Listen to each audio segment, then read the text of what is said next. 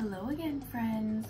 My name is Hailey, your fake wine snob, and welcome back to my channel. This is Vino Vlogs episode 2, so super exciting, and I hope y'all enjoy this episode. Today I'm going to be reviewing an article I found that talks about great wine regions in the US for a wine tasting trip from a website called Savor Journeys. So apparently every state in the US produces wine. That is interesting. I did not know that. California makes almost 90% of the wine, 89% of the US wine, which that's really cool. And that makes a lot of sense because when I think of wine regions in the US, I just think of like Napa. Best regions, first one up, Napa Valley, obviously. Great place to go wine tasting. I've never been, but I really want to.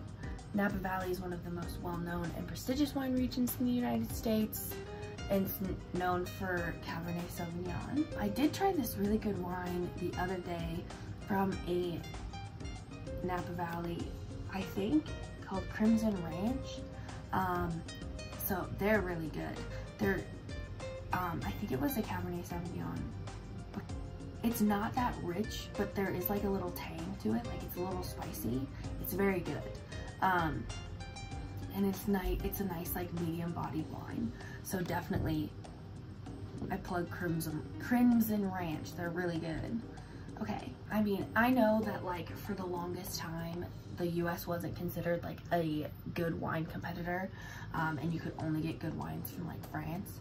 And then in like 1976, I believe, there was this thing called the Judgment of Paris, and basically these like wine tasters did blind tastings of wines from France and the US, and a wine from like Napa won, which that was really cool because they were tasting it and they were like, this has to be from France. Like there's no way it's from the US, it's too good. And then it was from the US, and that kind of put Napa on the map. So obviously it's been almost 50 years since then, but definitely that's a short amount of time with how long humans have been making wine. Sonoma Valley, California. I've never heard of this place. Where is this? Is Napa's cousin to the west. Okay. They're less expensive. Oh, okay. And it's more laid back, so definitely a place I think I would be more welcome. The third on this list is Paso Robles. Oh my god, I don't speak Spanish. Paso Robles, probably. And San Luis Obispo. I can say that one, I think.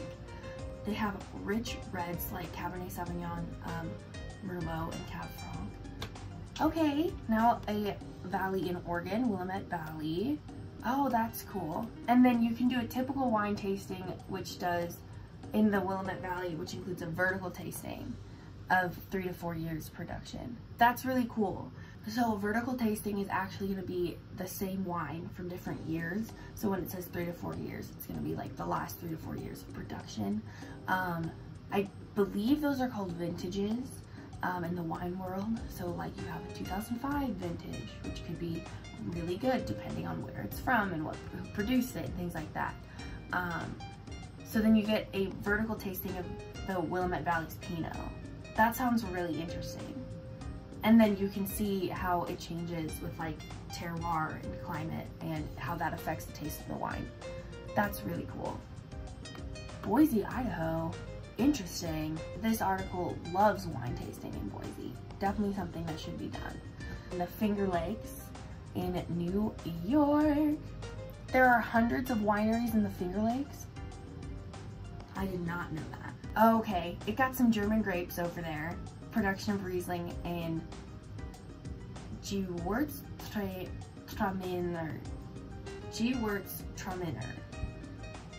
I'm not gonna try to say that with a German accent because I do not speak German. Oh, okay, I guess that was the last one. That was the 10th one, the Finger Lakes. This website it's called savorjourneys.com. They also have like best California wine regions, top wine regions in France. Yeah, all this really wanted to make me do is go and try new wine. Maybe do a little tasting for my next video on this channel, for my next installment of Vino vlogs. If you enjoyed this video, please like and subscribe. Comment your favorite wine regions down below. We can get a little conversation going. And yeah, I'll see y'all in the next video. Thank you for joining me, and thank you for learning a little bit more with me today. So, bye y'all.